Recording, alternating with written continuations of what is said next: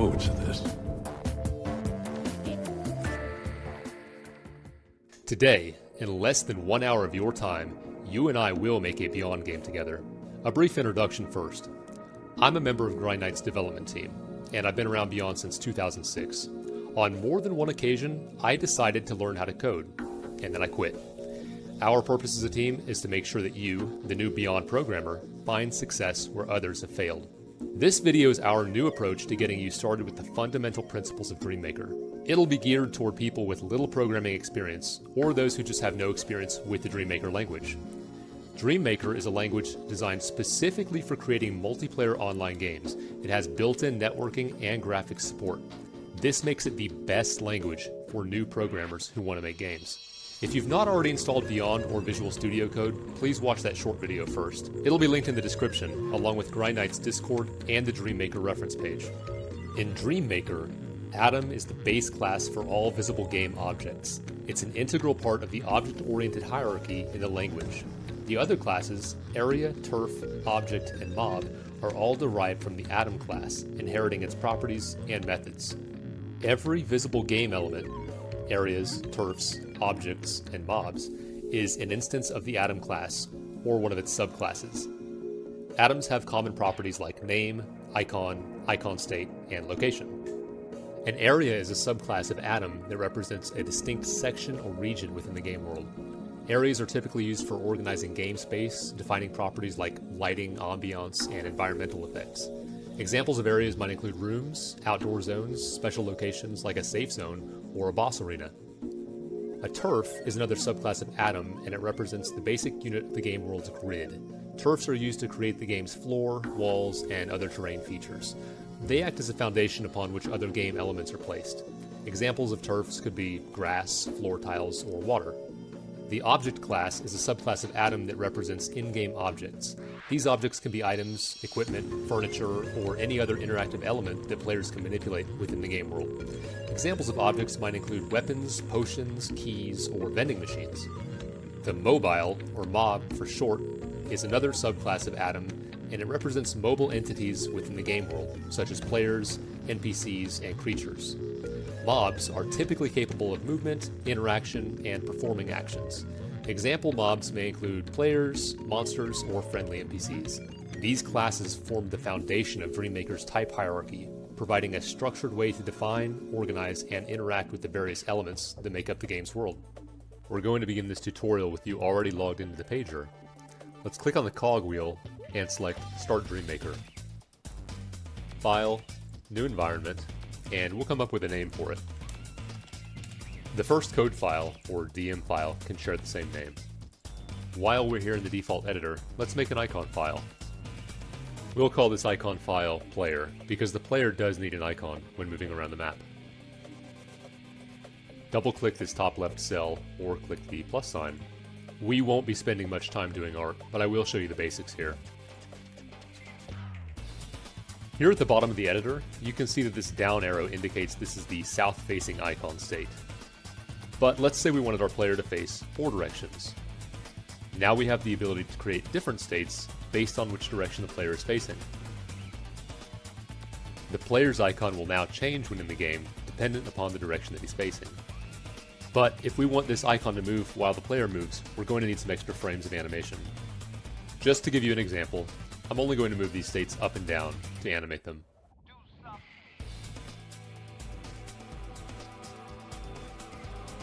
Now if you mouse over our icon here, you can see that it's moving. Unfortunately, this is going to move even when the player is not moving, so there is a simple fix to that. Double-click on the name of the state and select Movement State. This means this icon will only be animated when the mob moves. This concept is illustrated more clearly with a legitimate player icon. This entire project will be available for download in our Discord, including these icons.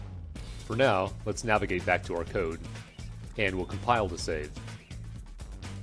When you compile the code as we just did, the editor will go through and look for errors to make sure that it can actually execute the code that you've written. And with this first step done, I'd like to open this project in Visual Studio Code. Here's the project in Visual Studio Code, and as you can see, all projects have some presets. Let's take a minute to organize our files before we get started here. We've just created new folders into which code files, icon files, and map files can be placed. We don't have any map files yet, but we will need those soon. For now, let's think back to what we were discussing about Atom, area, turf, object, mob. And for the time being, we'll make a code file for each one of those.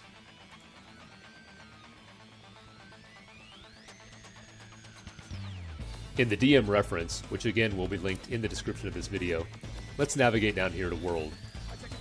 We see Procedures and Variables. We want to look at World variables. One variable of World is Mob. This page tells you all about World's Mob variable. But for now, all we need to know is that when a new player connects to the game, they are given this mob. With that in mind, let's define World's Mob variable here. Because we want to differentiate players from other types of entities in the world, we need to make a special type of mob. Player seems like an appropriate name, but this can be anything that you like. It could be this, it could be this, or it could be this. For the sake of simplicity, we'll leave it as player. Now we've declared that when a player logs into the world, their mob will be the mob player type. But this mob player type is not yet defined in our code, so that's the next thing we'll need to do. Back inside our mob.dm file, you can see that we've cut mob and step size from its original file and pasted it here. You'll notice that I also renamed the original file to world.dm. This is because the world type is currently defined there. Remember, all Dreammaker code files must be given the .dm suffix, or they will not be read by the compiler. Now we need to define that special mob player type. We've just defined player as a type of mob, and because mob is an atom, it has access to the icon variable. Therefore, our player icon will be defined here. This is a great opportunity to talk about some of the errors you may run into and how to fix them. First, you can see we're getting this error for inconsistent indentation. Oftentimes this can happen when you paste in part of the code from somewhere else. If you look closely, you can see that step size is indented with an arrow, while player and icon are both indented with dots. What this means is that this portion of the code is using spaces rather than tabs. To fix this issue, we'll go to View, Command Palette, and start typing in the word convert. Now you can see the dots have been replaced by arrows. This is what proper indentation will look like. Now when we compile, we're getting another common error that can happen. The terminal is indicating to us here that the player.dmi file is only found in our resources. This is because the project does not know to include the icons folder. Oftentimes, to fix this and other issues, just open the project in the default editor. Once I compile here and go back to Visual Studio Code, you'll see that folder will be included. But here's another common occurrence. These checkboxes indicate which code files are included in our project. Unchecked files get ignored when you compile. You can see here that our object.dm is not included in the project. To include it, just click the checkbox. Now we'll compile. Since we have no errors and no warnings, let's go back to Visual Studio Code. And you can see straight away that now Visual Studio Code, even without compiling, is including this icons folder.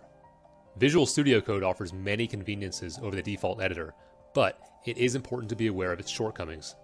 Without any further delay, let's define some areas for our project.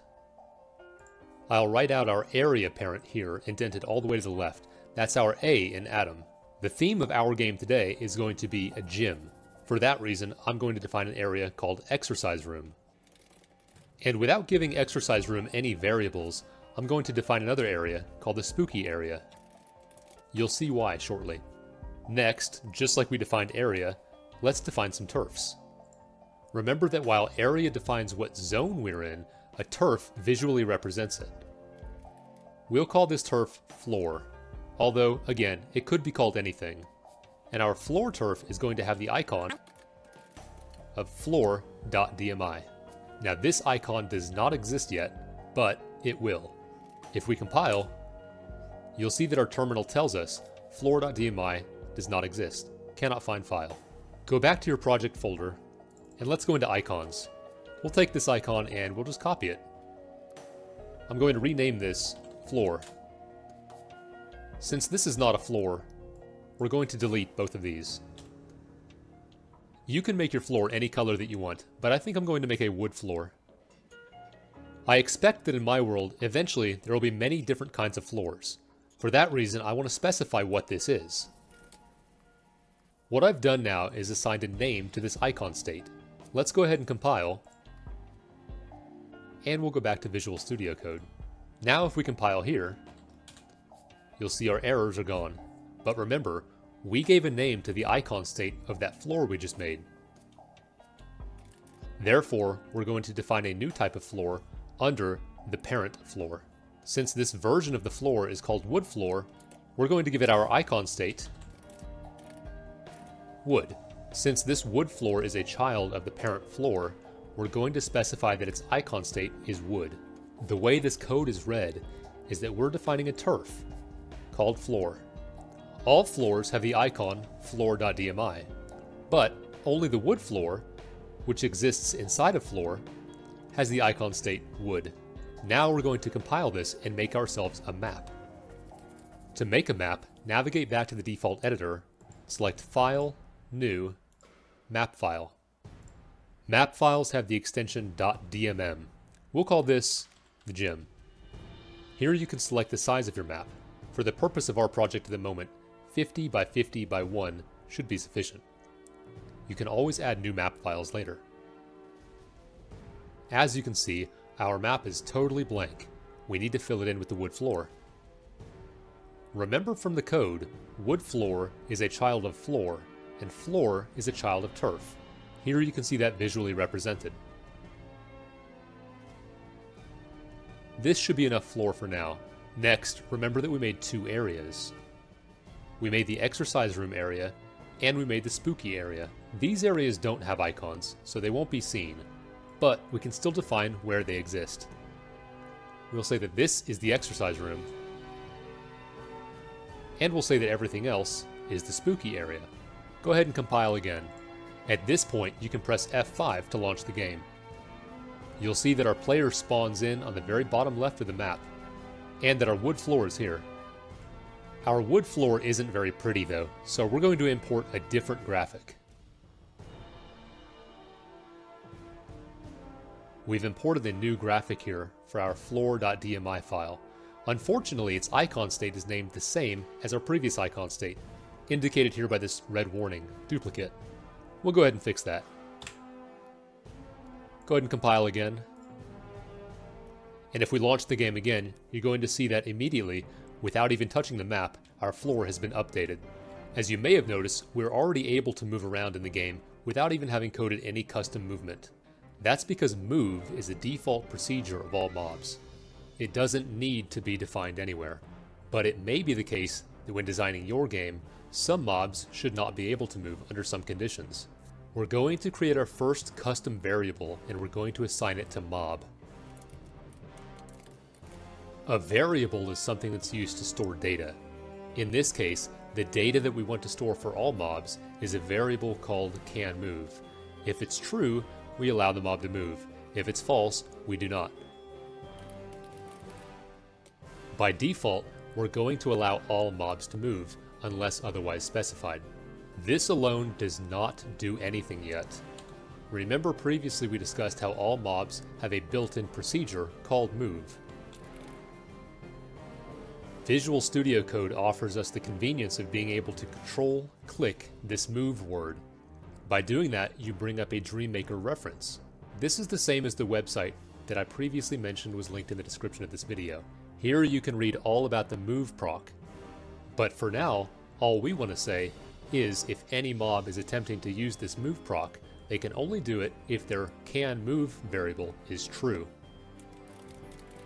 This is an if statement. Anything within an if statement will only execute if the things within the statement are true. In this case, we are asking if the mob attempting to call the move proc can move, if canMove is true. Writing it this way is the same thing as writing it a couple other ways. If canMove is equal to true, or if canMove is equal to 1. These are things we'll cover in greater detail in a later video. For now, just know this if statement is asking, can this mob move?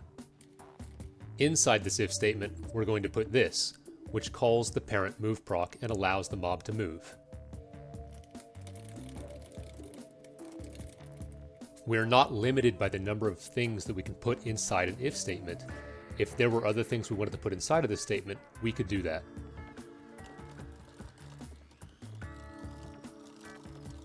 Adding comments to your code is a convenient way to help you remember what it does. Generally, it's not good practice to comment every line of code, but since we're learning, it's acceptable. Thus far, we've added things to area, mob, and turf, but we haven't done anything with objects yet. Our gym is going to need some exercise equipment, so let's go ahead and define that as an object. Just like we did with the floor being a child of turf, so too is our exercise equipment a child of object. That means that exercise equipment has access to the icon variable. Again, this icon does not yet exist. We're going to add it. I'm sure you're getting sick of seeing me go back and forth between Visual Studio Code and editing DMI files. For that reason, I've gone ahead and added all of the icons that we're going to need for this project. For the time being, there are going to be two different types of exercise equipment in this gym. The first one is a treadmill, and the second one is a barbell. Both the treadmill and the barbell are children of exercise equipment, which itself is a child of object.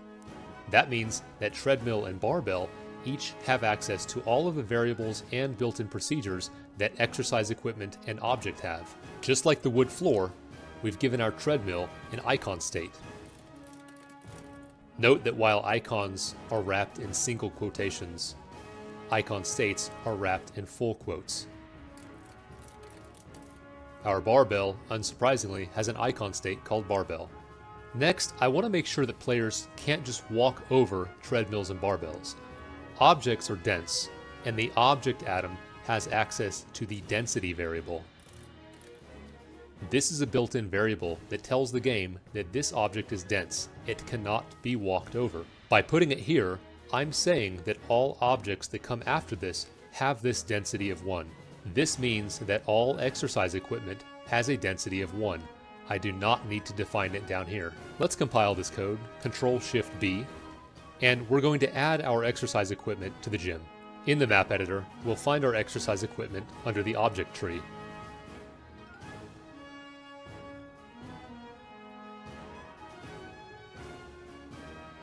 After we've added the equipment, and while we're thinking about it, let's move our map file into the map folder that we made previously. Now run the game.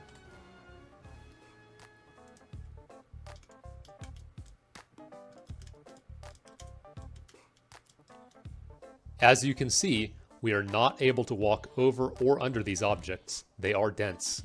We need to be able to use this exercise equipment. So we're going to assign verbs to each the treadmill and to the barbell. A verb is a special procedure that can be executed by a mob. That could be a player, or an NPC, or an enemy. We can call this verb anything we like, but for the sake of simplicity, we'll call it use treadmill. The treadmill itself is not able to access or use this verb. This verb is used by mobs. Inside of use treadmill, we're going to write this. We're going to use the set directive to modify this verb. src, or source, is the object instance executing this verb. In this case, it's our player. We're checking to see if this treadmill is in OView1 of the user. OView is another built-in proc of Dreammaker. You can read about it here. Basically, what OView is doing here is returning a list of objects in the distance that we specified here. In this case, we're checking to see if the treadmill is within one distance or one tile of the user. Now, we're going to create a custom procedure called exercise. Remember how we discussed that move is a built-in procedure for all mobs.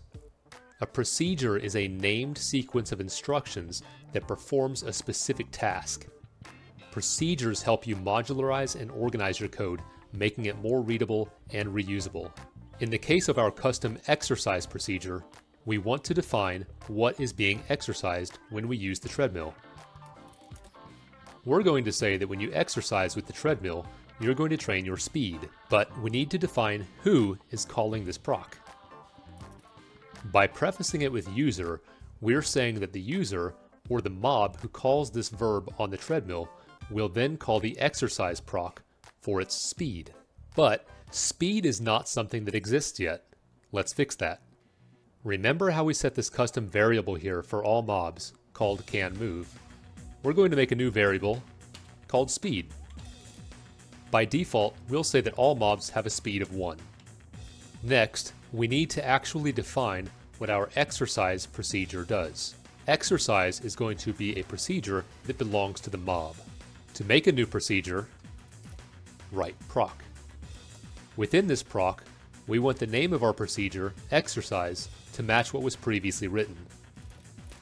As you can see here, exercise is the same as what we've written here, but we've included speed within these parentheses.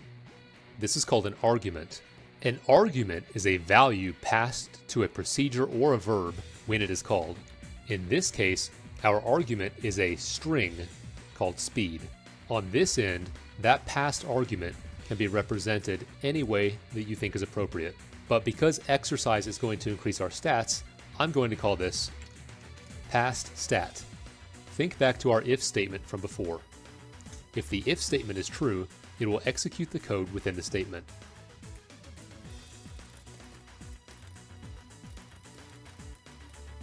Here, we're checking the value of passed stat. If that passed stat is equal to the string speed, then the speed of the source, or the entity calling this proc, will increase by 1. A convenient way to check if the code within your if statement is being executed is to put a world output.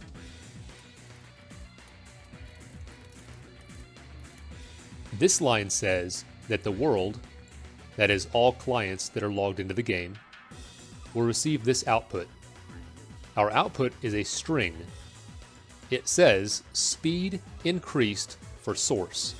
If you notice, I have source in brackets. That's because I want to display the value of this source. We're going to launch the game and use the treadmill.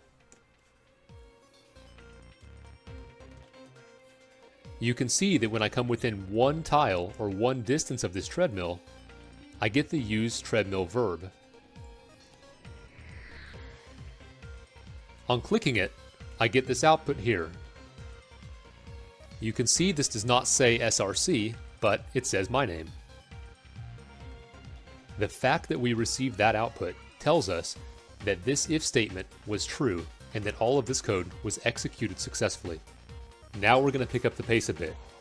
I've added a new verb here under barbell called lift barbell. It does the same thing as use treadmill, but instead of increasing your speed, it'll increase your strength. Mobs have also been given a strength variable to account for this. We're not going to make a second exercise proc here. We don't need to. Instead, we're going to write a switch statement. A switch statement is just a more efficient way to handle a series of if statements. To temporarily comment out this code that we're not going to need, Control /. And under this exercise proc, write the word switch. In its parentheses, passed stat. Our if statements will go inside the switch statement. Now because we have two stats, we're writing the switch statement to check for which stat is being exercised.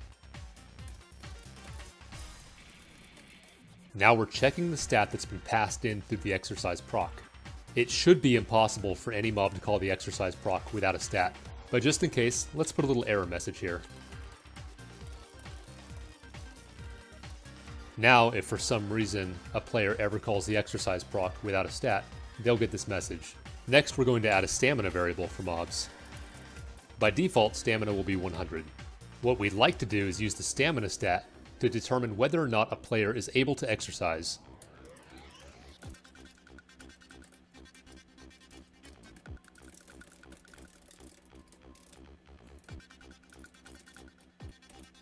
Now what we've done is we've said that if the player's stamina is less than 10, they get this message: you're too tired to exercise.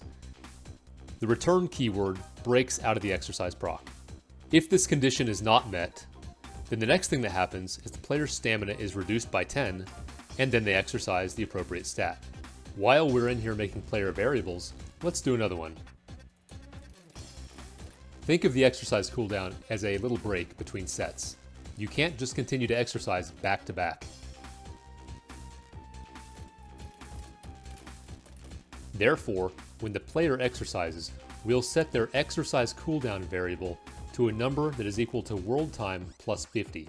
Time is a variable kept by world, and all we're doing is adding 50 to it. In this case, 50 comes out to 5 seconds. But this cooldown is not yet doing anything because we're not checking to see if a player is able to exercise. To do that, let's go back up here, and we'll write another if statement, similar to how we did with stamina.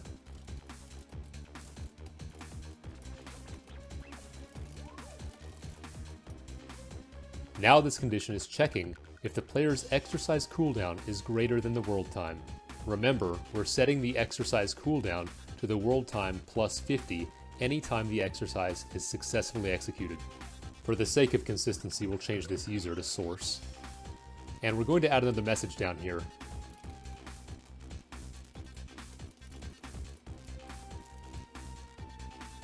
This message outputs directly to the source, or the mob that calls the exercise proc.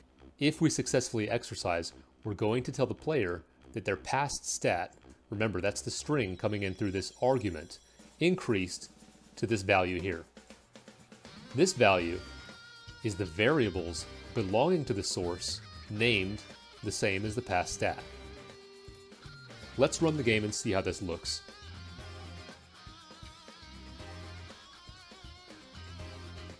You can see on the first use my speed increased to 2. But now I'm getting this error message. You need a rest before exercising again. Your speed increased to 3, and so on and so forth. This code is working as intended, but remember, anytime that you need to debug your own code, you can do a world output or some other output that would indicate whether or not the code is being called. Since I no longer need this code, I'm going to remove it. Next, we're going to need a way to recover stamina, otherwise we'll reach a point where we can't exercise anymore. Let's make a new mob proc here called regenerate stamina. And we're going to tell this proc to do one simple thing.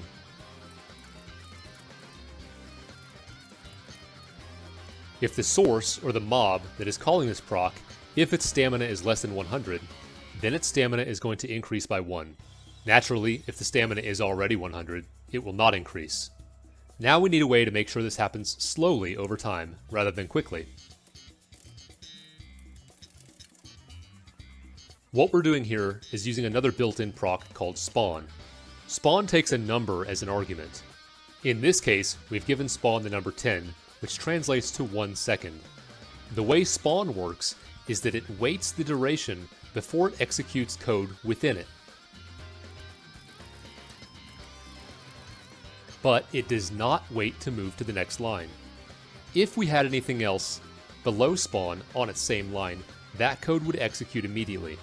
But anything within spawn, including this regenerate stamina proc, will execute only after 1 second has passed. This code will regenerate 1 stamina every 1 second. While we're talking about stamina, let's give ourselves some supplements. I'm going to navigate back to the object code file and make us a new object.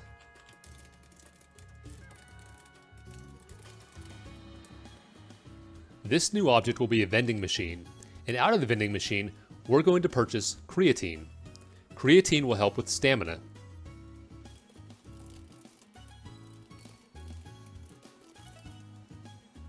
Similar to the verbs with treadmill and barbell, we're saying that only players in O view of distance 1 can use this purchase creatine verb.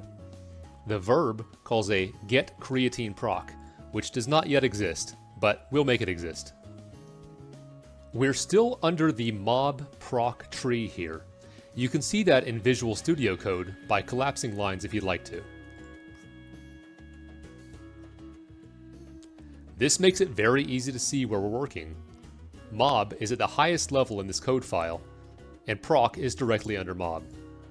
Under proc, we're creating our new procs, such as exercise, regenerate stamina, and now, get creatine. But actually, how can we get an item if we don't have an inventory? Let's make an inventory. A list is a special type of variable that lists more than one item within it. Because we may want to have multiple items in our inventory at some point, we're going to make the inventory a list. This inventory is a variable that belongs to all mobs. Now let's come back down to our get creatine proc and think about what we want it to do. The way that I would like this to function is that if you already have creatine in your inventory, you cannot get another one. If your mind went straight to an if check, you're tracking.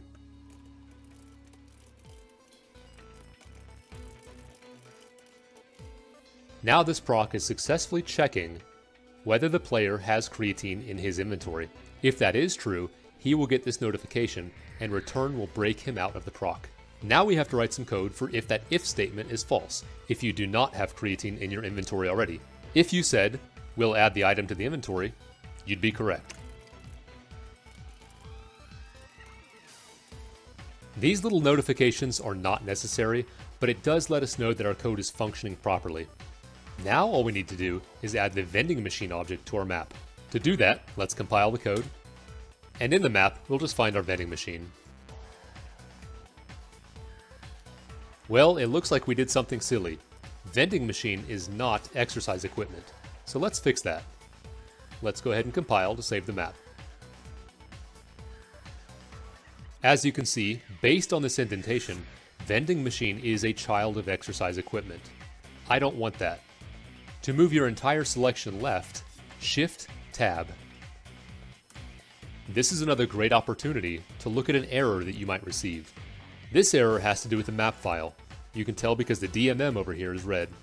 What happened is that we moved the vending machine from being a child of exercise equipment to being a child directly of object. Therefore, there is no longer a valid path for the vending machine object that we previously placed on our map.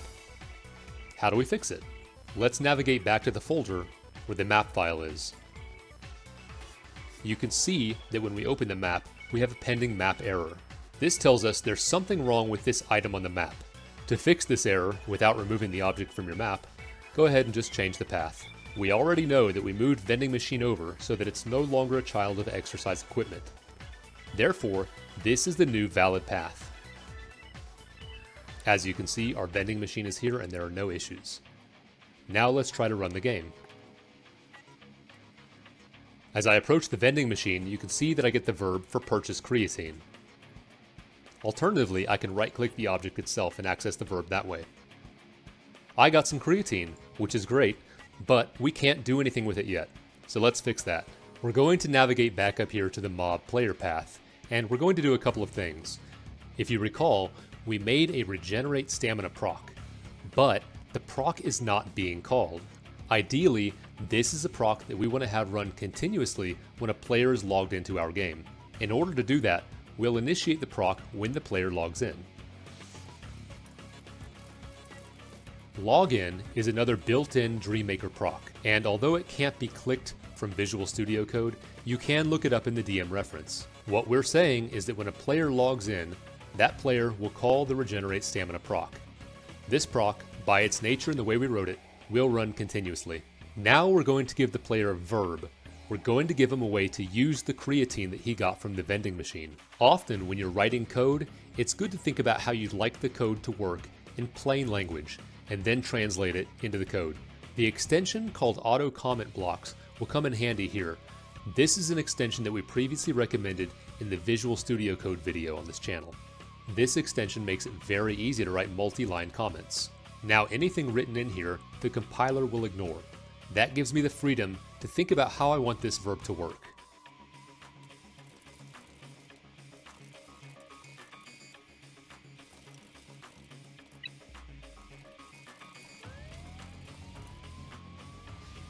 I've now written out some plain language with how I'd like this verb to work.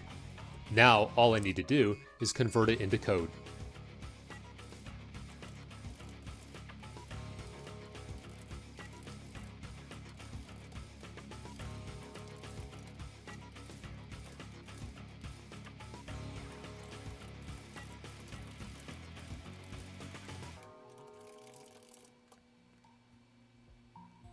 Remember what we did with the exercise cooldown timer.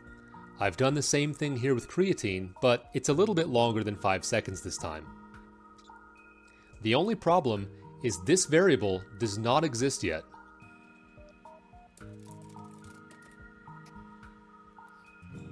Currently, the way this code is written is that it's implied that the creatine cooldown belongs to the source, or the mob calling this proc.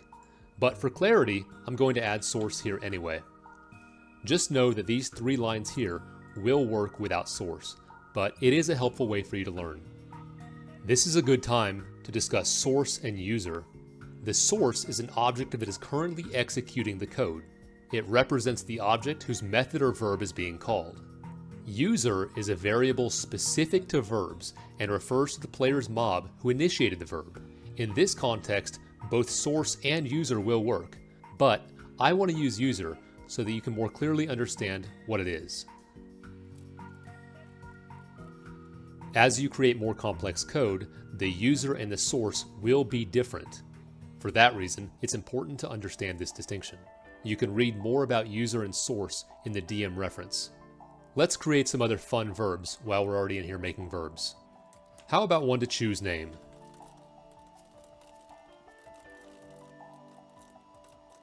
There are a few things going on here. First of all, name is a default variable that all atoms have access to. Since mobs are part of atoms, then our user, who is a mob, has access to the name. Input is another built-in proc, and it takes several arguments. The nice thing about Visual Studio Code is that it shows you very clearly all of the arguments that input and other procs will take. Input takes a user, a message, a title, and a default.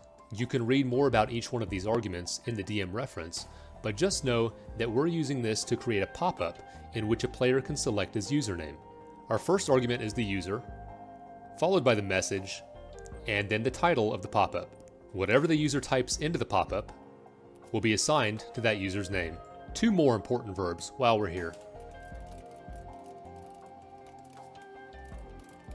This is another verb that generates a pop-up in a different way. It's going to take the argument t in the form of text. Then, for all mobs within range 5 of the source, or the user of this verb, they're going to receive this string.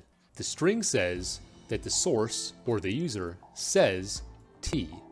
Again, t is our argument here, and it's text. This would be a way for you to communicate with other players in the game, but it's currently range limited. This is a verb called yell. Its intention is going to be to communicate a message to all players in the game world. We've written world outputs before, so you should already know what's coming next. Instead of outputting to mobs within view 5, we're now outputting to every client in the world. These strings can also take HTML. So just for fun, let's make this yell bold, because if we're yelling something, surely it's important. We're going to run the game and try out all these new toys.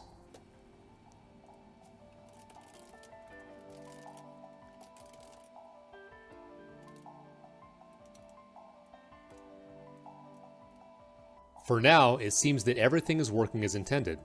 Now that we have several new variables, I'd like to see them in-game. Stat is a proc that belongs to the client, but since we know that our player has a client, we're able to use stat. When we log in, this will display these variables in-game. Now, let's make sure that we can save and load our variables. Here are 2 new player verbs, save progress and load progress. We'll be making a video specifically on save files in the future. But for now, just understand that write and read are the core components of saving and loading progress in a Beyond game. Both of them are predefined global procs, and the argument they take is a save file. I understand if this doesn't immediately look intuitive to you, but Grind Knight's Discord is full of helpful content creators who are happy to answer your questions. Speaking of global elements, we're going to add something else that may be critical to an online game. Back in the world.dm code file, which we haven't touched since the beginning, we're going to add something. When written in this way, with var at the highest order, we're saying that this player list, is a global variable. When players log into the game, we want to add them to that global list. In the same place that we're initiating the regenerate stamina proc, we're also going to add the source or the player to the global player list. That way, we know who's online and who's not. Speaking of which,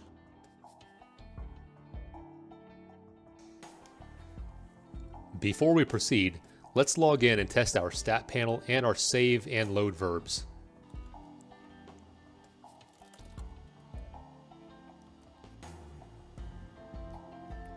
It looks like saving and loading are working properly. We've been paying a lot of attention to the player mob, but let's make a different type of mob. We've just defined a new type of mob for the world, but we know that the player cannot be this mob because this is not a mob player. This is a mob NPC. Specifically, it's a trainer NPC. Let's add some fun dialogue for this NPC.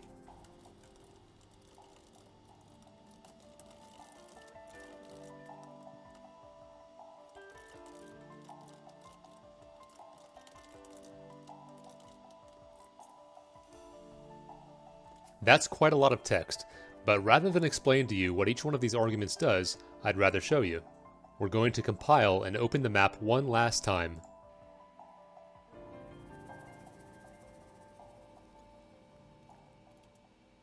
The alert proc is similar to the input proc in that you get text and a title to your pop-up, but unlike the input proc, the alert only gives you buttons that you can press.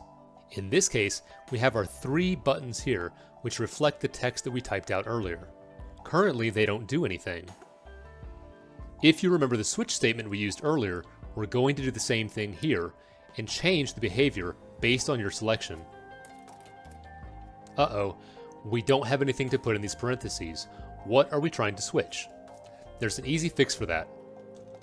Let's make a local variable and call it response. Now, the button you press in response to this alert pop-up is stored as a variable called response. So we're going to switch response.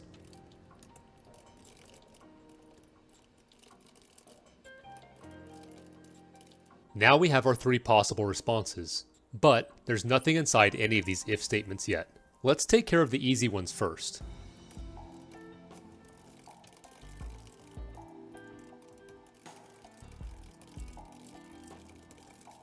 Now we have our responses when we select just some encouragement or never mind.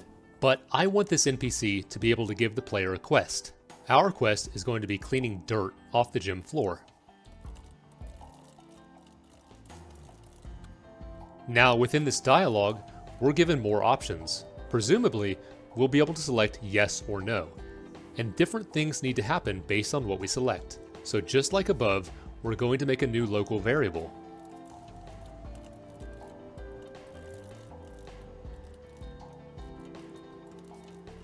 Now we have a new alert. The text is, do you want to accept the quest? The title of the pop-up is cleanup duty, and your options are yes or no. Now we're writing an if statement to check and see if you selected yes for accept quest. Now we have some user output for when the player selects yes and accepts the quest. They are given some basic information on the details of the quest. We don't actually need to check and see if the player clicked no. If written in this way, and you select no, the pop-up will simply close. Now having said that, this quest has absolutely no functionality yet, so we're going to change that. First of all, we need a dirt spot to clean up. Let's go back to our object file here. And just below vending machine, on the same level,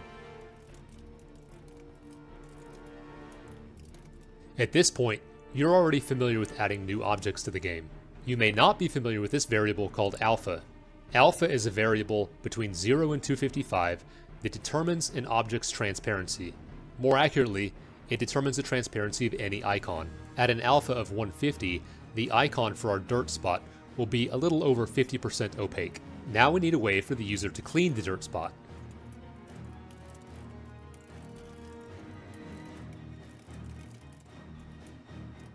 Delete is a built-in function that will delete an object as you would imagine. In this case, we're telling it to delete the source being the dirt spot. But actually, the delete proc is not very efficient. In almost every case, instead of using delete, you're going to want to set the location of the source to null. Location is a built-in atom variable. When you set it to null, you've effectively deleted the atom. As an aside, this is a great example of source and user being different. This is why it's important to understand the distinction between the two. So we've given ourselves a way to clean and set the location of the dirt spot to null, but we haven't actually spawned it in yet. To do that, we're going to type new object dirt spot. This is the correct path for our dirt spot, which is a child of object. But if we set the location of dirt spot to null in order to delete it, that means that an object is going to need a location to exist in the first place. Locate is another built-in proc. It takes an X, a Y, and a Z coordinate. If we run the game now and accept this quest, we should see the dirt spot spawn.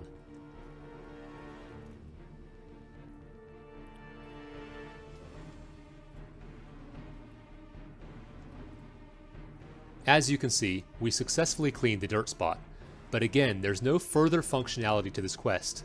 Also, I noticed that our dirt spot was dense, and I don't want that to be the case. In this file, we've said that all objects have a density of 1.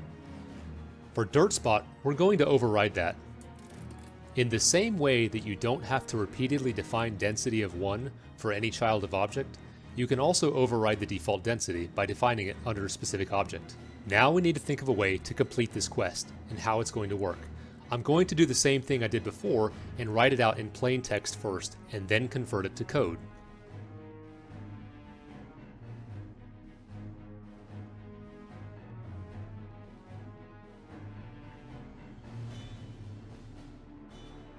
So now I have a rough idea in plain language of how I want this proc to work when I complete the quest.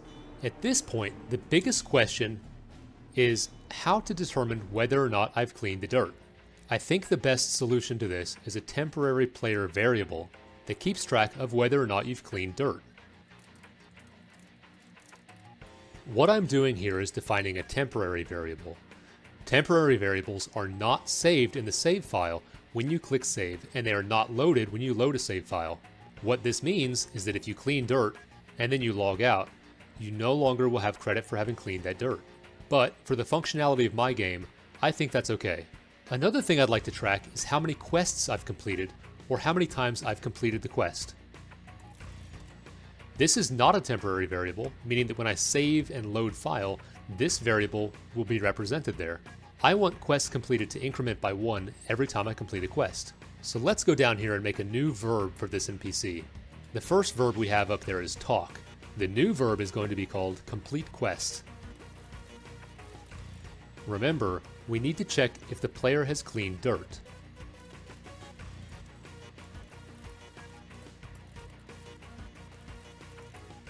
It's important to set the dirt cleaned back to 0 after having completed the quest. Otherwise, a player can continue to complete the quest over and over. Now let's write a condition here if the user has not completed the quest. I sure don't like lazy bones, and neither do you. Now if you try to complete the quest without having completed the quest, you're reprimanded. I'd like to see a visual representation of our completed quests, so I'm going to add that to the stat panel. While I'm up in this part of the code, I'm remembering that we made a global variable called playerList, and that we add the player to it when he logs in. Now, I want to be able to look at the player list.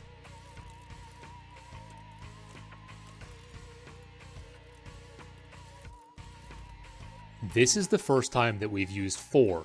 For is a useful tool in DreamMaker and can be used several different ways. We'll go further in depth about for in a later video, but just know that for now, the way that we're using for is this first example here. What we're doing is we're looking for something in a list of things. For variable mob I just being a designation, in the player list, which is our global list, output I to the user. Now we'll try to keep track of all these changes we made and we'll launch the game. First of all, let's check those online players. This seems to be working.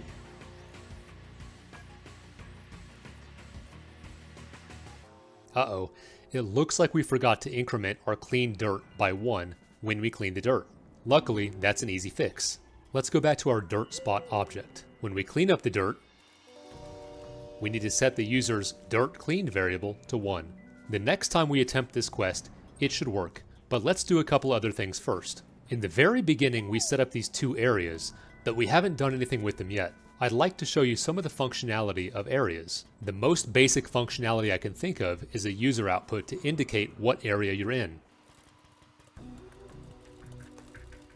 Entered is a built-in proc. It takes 2 arguments, but we're only going to use the first one, which is an object. In this case, it's the mob. What we're saying is that once the mob, designated M, enters this area, he'll receive this output. Despite this, these areas are still not impacting our gameplay. Let's change that. We're going to create a new mob proc.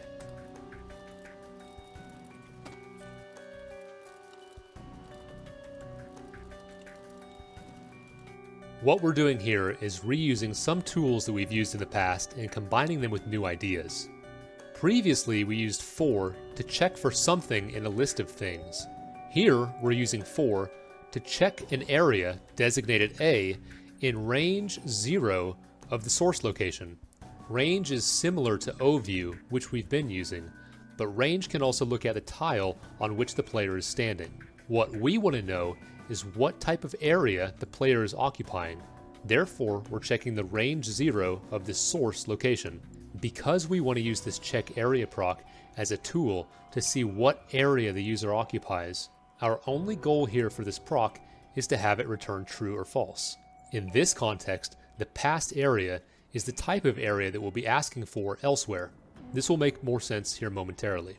On this line, all we're doing is checking if the type of our area is equal to the past area. And if it is, we're returning true. So how does this work? Suppose we want to disable the ability to talk while in the void or the spooky area.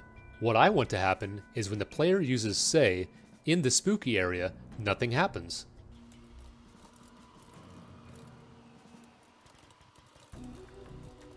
Now, when a player uses say, it's going to call the check area proc, and it's going to pass in the argument area spooky area. If this comes back true, then nothing will happen. Let's try it out. First of all, we need to check and see if we can complete this quest yet. It looks like the change that we made to the dirt spot object allowed us to complete the quest successfully. Now let's walk into the spooky area. First of all, you can see that we have an alert here now. You have entered the spooky area. Nothing happens. If I use the say verb in the spooky area, I only get this return. Nothing happens. Let's add a couple finishing touches here.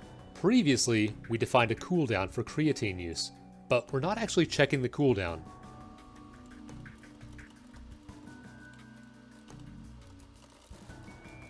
Now the user's creatine cooldown variable is actually doing something.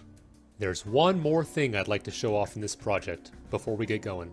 Here's some code that I've pasted in from my practice run of this project. It uses a handful of things that we haven't covered yet. First of all, we made a can-move variable at the very beginning of this project to determine whether or not the mob is able to move, but to this point we haven't used it yet. Here, we're going to say that when you're lifting the barbell, you are not able to move. This code is also making use of animate, which, as you would imagine, is another built-in proc. It takes these arguments. We're not going to cover animate in its entirety in this video, but we will in a follow-up video. There's a lot to be said about animate. Let's add one last thing here, and then I'd like to show off what animate is doing for us. Layer is another variable that belongs to Atom. Here, we're saying that the layer of this barbell is the mob layer plus 1, which means if the barbell and the player occupy the same tile, the barbell will overlap the player. First of all, let's check this creatine code.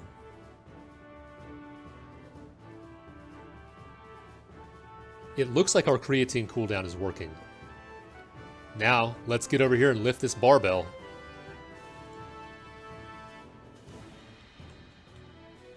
We hope that this introduction to Dreammaker has given you the confidence to continue your journey toward mastering this language. I'm certain that each one of you has a passion project that you want to see come to life, and it can happen with a little practice and support. Join our growing community at Grind Knight's Castle, and don't let the opportunity for growth pass you by. The source code for the project in this video will also be posted there if you'd like to look it over. And lastly, if you find our videos helpful, drop a like and share them with a friend. This is how we'll rebuild Beyond. Drink water, stay youthful, and turn your weaknesses into your strengths. Until next time.